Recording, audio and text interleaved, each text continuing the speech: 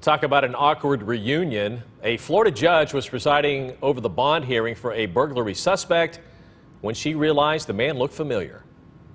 Okay, Mr. Booth, I have a question for you. Yes, ma'am. Did you go to Nautilus for middle school?